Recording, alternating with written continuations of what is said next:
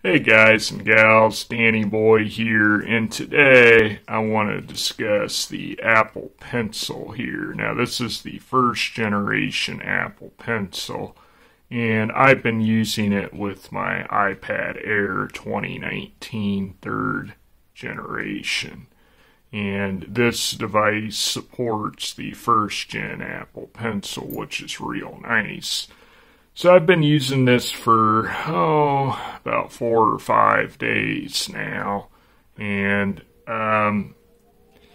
just wanted to give a general discussion on what my impressions are. Now, normally this pencil retails for about $100 from Apple, I believe, and then on Amazon they sell it for like $95. Now, I actually got mine from Amazon warehouse. It was a very good condition, I guess return or whatever, open box for $78. And it was mint, when I opened it up. Now, sadly, the first day I got it, I put it in my bag for my iPad, and I was going to church, and when I got out of my car at church, I actually dropped it out of the bag, and as you can see here, let me see if I can get that to focus. I got a little bit of a ding on the top case there, right there. So that was pretty nerve-wracking, pretty upsetting, happening on the very first day of getting it. But thankfully, that was the only part that got nicked, and I could replace the tip. I think they're like $7 on Amazon, but actually I've got a case for this pencil that I'm going to put on here soon to kind of protect it. But anyway, this is what the pencil looks like. It's basically plastic with this metal ring here. And it says Apple Pencil there, as you can kind of see. I'm trying to get the camera to focus. But, yeah. So, yeah. And then to charge it, you just pop the top off here, and that's a lightning connector, okay? And then you just plug it into the bottom of the iPad like this. And it charges up pretty quick.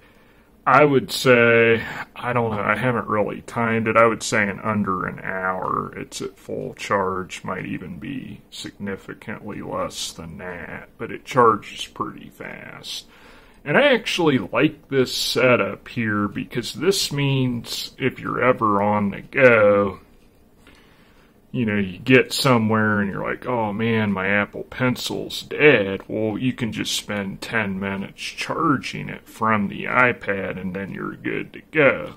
If this was like USB Type-C or micro USB or something else, you wouldn't be able to charge it wherever you were at, most likely, unless you had a battery pack on you or there was a wall charger nearby. And so then you'd kind of be out of business for that evening or whatever. But with this capability of charging it right here, it pretty much means you're never going to be left with a dead pencil. And I think that's really good on Apple's part. Now, the Apple Pencil 2, I think, charges from the iPad by like setting it on the side or something.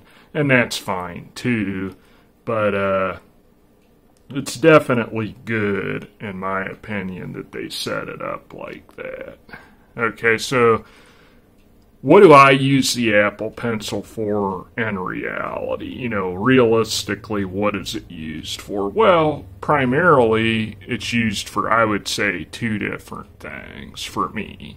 And that's just navigating the device, number one. It's really good at that. It's really snappy. It's really responsive. I can open the App Store here and just, click around. Now, it doesn't feel right, and hitting the home button with it, it feels like it'd be too hard of a press. So I don't use this to hit the home button. So that might be kind of unfortunate to some of you. You might want, it just doesn't feel like it would be right to hit it when you're trying to. It just feels like it'd be too strong or too forceful. So I don't use it for the home button. So, you can use it to read. Like if you read the Bible, you can highlight something and, whatever. It's just real responsive. But, basically you do have the classic stylish use for it. But secondly, let me pull up my writing app that I've been using. And, of course, you can use Apple's proprietary Notes app. As a matter of fact, let me show you that first. Okay, so I got a new note set up here, and so basically this is your options. If I tap the pencil here, I've got this here, which is like your pen. Okay, you got a highlighter. It's like two different versions of a pen, maybe. That says 50, that says 80, and then you've got an eraser here, and then this is like a colored pencil, and then you do have a ruler for straight line drawing. And keep in mind, this is iPad OS. This is the newest operating system. And then you've got all your different colors here. And then you can have it auto minimize or just stay up all the time. So if I select the pen here, I can write, and it feels really good. It feels almost as good as writing on real paper. Okay. There's really, especially with this native Notes app, there's no lag at all. You can adjust your width, obviously, and then the color, and it's just good. And then you can undo right here. That's how the undo goes. It goes a little bit at a time. Okay, it doesn't do a whole word at a time. And I like the little bit at a time better. Because when it does a whole word, that's no good, because you might have just messed up on a letter. So, like that, it's good. It feels really good. So, let me go back out here now. The app I've been using, I watched a YouTube video and on different apps for taking notes. And from what I could see, this GoodNotes, this is GoodNotes 5, looked like the best one. I think Notability is also supposed to be really good. But I tried GoodNotes 5. I think it was, I don't know, $8 or $10 in the App Store. So let me open that up and then I'll show you that.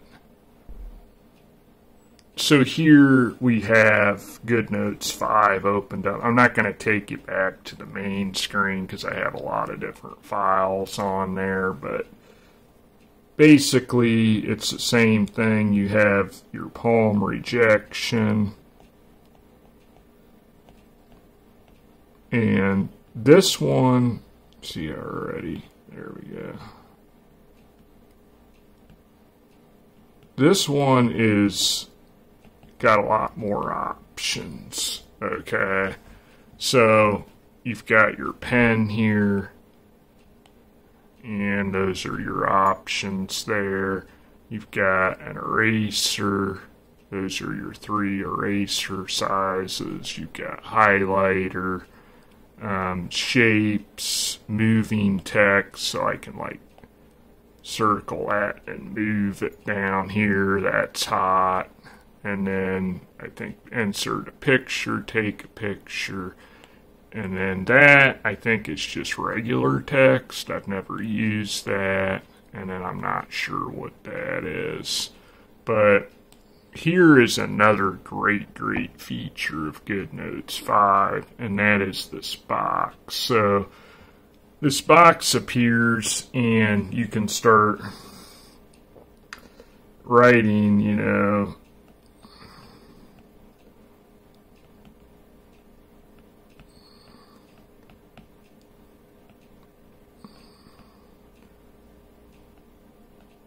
and see how I was able to continue to write as it moved the box over here. That's really hot to be able to do that. Okay, so I like using it this way. You can get really good looking, precise files. And with this GoodNotes 5, you actually can create a digital notebook with multiple pages. So then I can add well, I think this one isn't set up as a notebook, but normally I could swipe over like this and add another page. So that's really hot. So yeah, I mean, I like the GoodNotes 5, but those are the two primary things I really use the Apple Pencil for. Is it a must-have device for the iPad? I would say only if you're going to be taking notes. If you're never going to be writing stuff with it, I would say I would probably go with one of the lesser costing options, or just not get it at all, because, you know, $100 is a lot for just being able to navigate and write, but I do write, so it is worth it for me. Now, if you draw, and I've not tried drawing, I understand that drawing is awesome with it. I've not downloaded a drawing app and not tried it, but my understanding is it's supposed to be really good for that. I don't really draw that much, so I don't know that that will really be a big feature of it for me. So guys, those are my thoughts on the Apple Pencil here. It feels really solid. The battery lasts a long time, I would say. I've charged it maybe, I've been using it, 4 or 5 days, and probably charged it fully once. So it lasts a long time. Not sure the exact battery stats on it, but it's definitely not a bad battery by any stretch. So, guys, these are my thoughts on this Apple Pencil. As always, if you're enjoying my videos, be sure to subscribe to the channel, and of course, hit that thumbs up button, as that helps out too. But for now, peace out, guys.